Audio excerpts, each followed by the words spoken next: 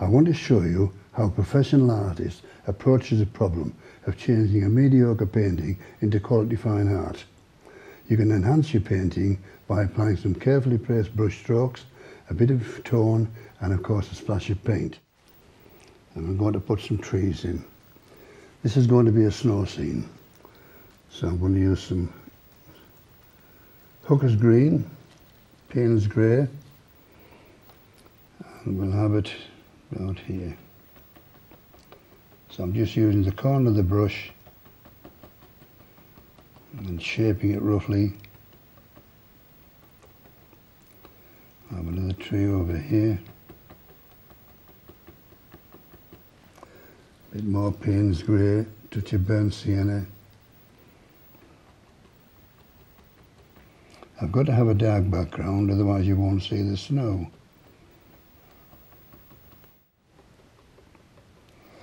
Right, now what I can do is use the Wonder Knife, and while the paint is wet I can scratch in,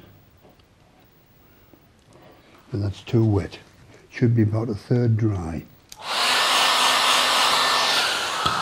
Don't overdo it, then I can't scratch anything out. Oh, you'll laugh at me, and I'm very sensitive.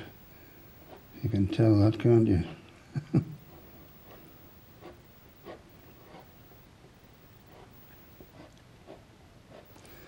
Just scratching in that little bit like that.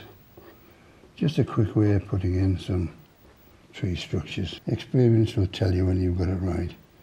If you catch it just right, it fills in on one side, and you get like some texture to the bark. I can see, looking at this painting, I need a few highlights on the rocks. There's a lot of white water to put in down here. I need to let them mountains just fade off at the side, and one or two other things I'll have a look at. So here we go, let's do these mountains. I just need a small brush. It's a bit of blue and a bit of white. With acrylics you can put more on, you can take it off. There's no restrictions, you can sit there and totally relax. You don't want to be hassled.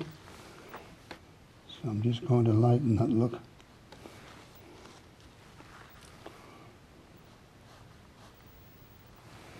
Put a bit more blue on there.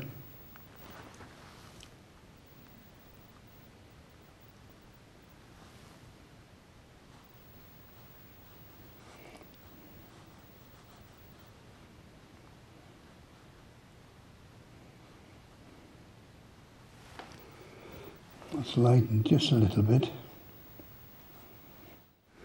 But the things I need to touch up in this painting, I need to add a bit of highlights on the trees, do some finish to the rocks, a bit on the land. We'll see how we go. I'll see what I think I need to do. So let's work a little bit on them fir trees. This is where the angle brush comes in. I just want a little bit of brighter green.